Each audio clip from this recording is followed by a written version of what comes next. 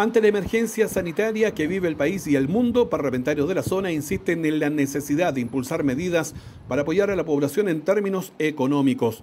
El senador Rabindranath Quinteros, vicepresidente de la Cámara Alta, recordó que junto a otros parlamentarios ya presentaron un proyecto de ley para que afiliados a las AFP tengan la posibilidad de retirar el 10% de sus ahorros.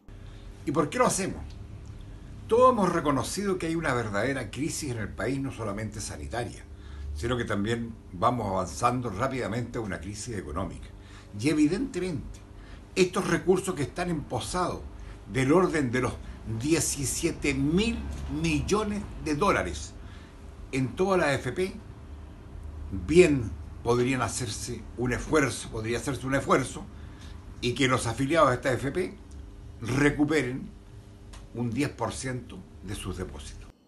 Quinteros dijo que las AFP tendrían que crear una cuenta 2 y depositar ahí el 10% a cada uno de sus afiliados. En relación con las ISAPRES, el legislador tuvo duras críticas por la intención de estas de elevar el costo de sus planes. La verdad de las cosas es que parece inconcebible que a pesar de todo el drama que se está viviendo, no solamente en nuestro país, en el mundo con la pandemia, las empresas que lucran de la salud, como las ISAPRES, tengan la desfachatez de proponer un alza o de subir sus planes en un 4,5%. Me parece inaudito que en estas circunstancias estas empresas que se han lucrado durante años y años con la salud de los chilenos tengan esta semejanza ofensa. Más increíble aún, dijo Quinteros, es la actitud del gobierno cuando habla de un acuerdo con estas empresas para postergar por 3 meses el alza. Es inconcebible cómo se protege a estas empresas.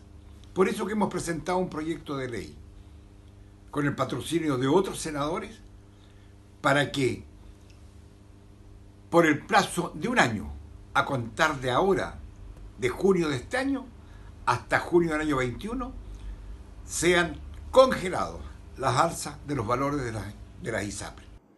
Además, agregó, se pretende que sean congelados los valores que cobran las clínicas.